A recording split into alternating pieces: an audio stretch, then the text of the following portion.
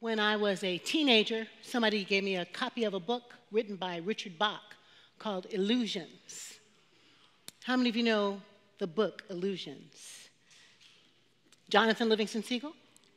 Okay. The book is about a reluctant messiah named David Shimoto, who is a Japanese airplane mechanic. And he flies crop dusting planes for a living. And a Messiah handbook drops out of the sky in front of David, and he finds out that he is called to be a Messiah. Now, I want to just tell you, when I was a teenager, a Christian teenager, reading that book, I thought it was sacrilegious. I did. I thought it was poking fun at God, just a little bit. But it's a Japanese airplane mechanic, and every time he opens up the Messiah handbook, the book just falls open right to the thing that he needs to read so he can learn how to be the Messiah that he doesn't really want to be. Are you with me? He opens up the book and it might tell him something like, "You're only limited by your imagination.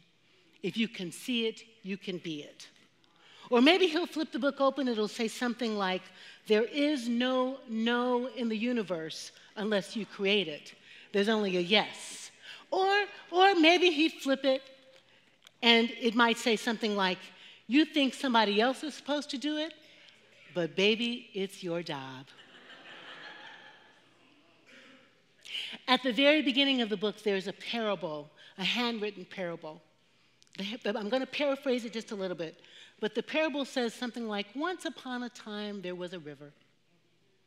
And living in the river were these little organisms. And they clung to the bank of the river, and the water went to and fro, and the organisms just clung for their very life. One day, one of the organisms becomes curious about what's happening downstream and says, "Perhaps I will let go and see what is down there."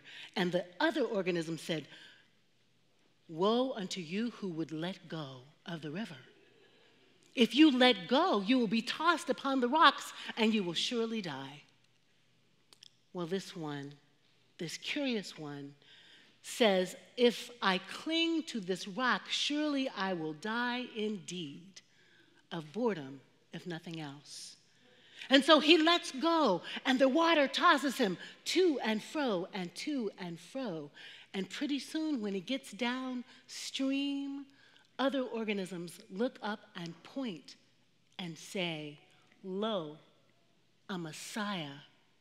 See how he flies."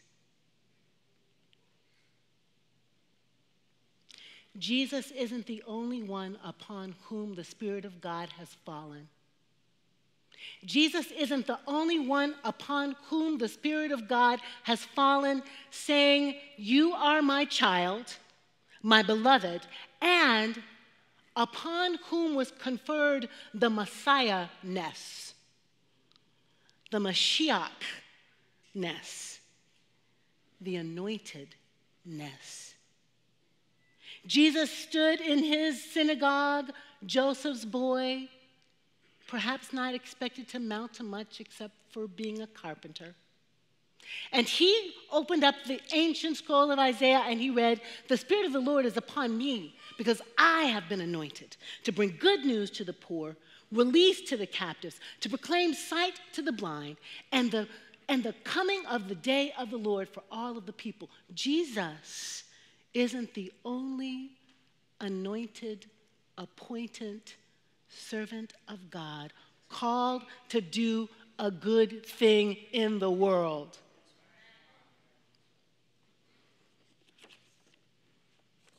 I think there's a book for each of us to open. And somewhere on the page it says, "I'm not going to bring about the reign of God unless you get in the game with me." Somewhere in the book it says, "You are my beloved and you are fearfully and awesomely, wonderfully made, and you've got gifts and you've got to use them."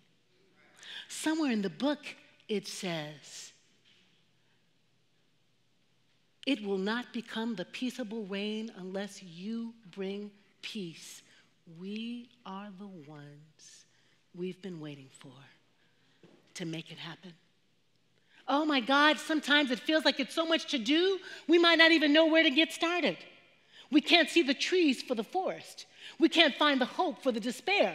We can't see the way through for how crazy it is in the universe. And all we can do is go home and get on our knees and maybe cry tears of sorrow at the plight of the world we think we've inhabited. But I'm here to tell you that all of us who believe that we are the body of Christ, we need to start being the body. The body of Christ is you holding the hand of somebody who's suffering. The body of Christ is somebody like Mildred and Richard, whose love forces them to get married, even though it's illegal in 24 states, and who write a letter to the Attorney General, and it goes all the way to the ALCU, and before you know it, the Supreme Court decides that their love is legal. That's what it means to be the body that's anointed. What it means to be the body that's anointed is that we don't delegate justice and peacemaking to anybody else because we know we're the ones we've been waiting for to make it happen. To be the body of Christ that's anointed and appointed is to claim our own Messiahness and not think it's sacrilegious. To feel God's breath anointing every man, woman, and child to do a little something, something to heal the world. When the little ones don't gossip on the playground, healing the world. Yes. When they share with their friends, healing the world. When we share our bread with the hungry and the homeless, healing the world. When we make up with the one we can't stand on a good day, healing the world. Trying to make it real.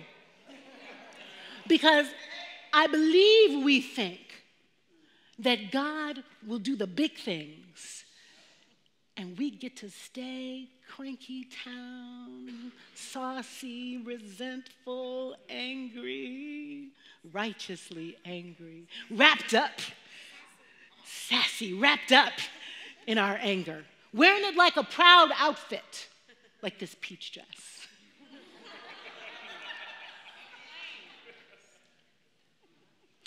Or we're Christian part-time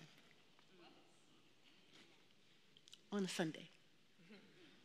Or we can say we're not really Christian, and that exempts us from love. Every human being that has breath in their lungs, every human being that stands upright is created in the image of God, and that means we've got godly work to do.